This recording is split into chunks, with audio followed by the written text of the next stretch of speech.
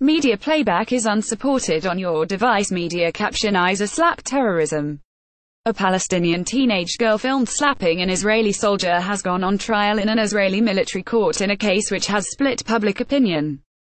Ahed Tamimi, 17, is charged with 12 offenses, including assaulting security forces and incitement to violence.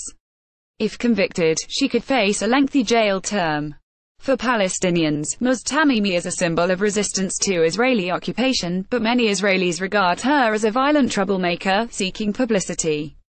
Amnesty International has called for Ahed Tamimi's release, accusing Israel of discriminatory treatment of Palestinian children.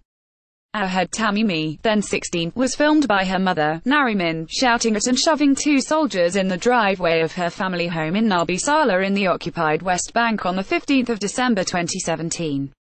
The incident was aired on Nariman Tamimi's Facebook page, and video of the confrontation went viral.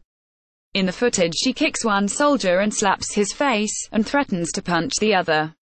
Image caption: The trial is being held behind closed doors at Ofer Military Court. Ahed Tamimi was arrested in a nighttime raid days later. Her mother has also been charged with incitement on social media and assault, and her cousin, Noor, who participated in the incident, has been charged with assault. The case sparked an outpouring of deeply opposing views between Israelis and Palestinians. Following the incident, Israel's education minister Naftali Bennett said Ahed and Noor Tamimi deserved to finish their S in prison. Many Israelis say Ahed Tamimi has long been exploited by her family, who they accuse of using her to try to provoke Israeli soldiers on film.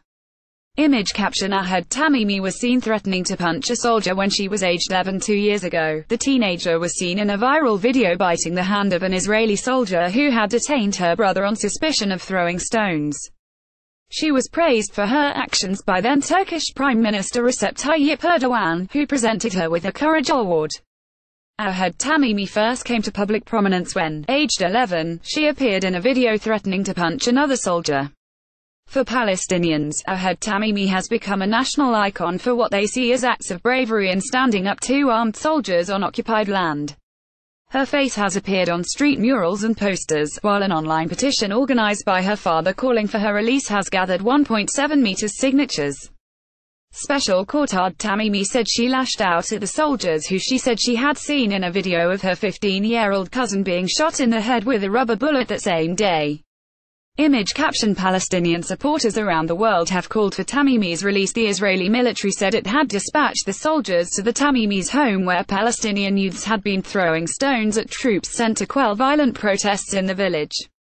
Human rights groups say Ahed Tamimi's case highlights what they say is Israel's harsh treatment of Palestinian minors. About 1,400 Palestinian minors have been prosecuted in special juvenile military courts over the past 3 years, the IDF says. Civil rights groups are very critical of the Israeli system, saying it lacks fundamental protections and gives no guarantee of a fair trial.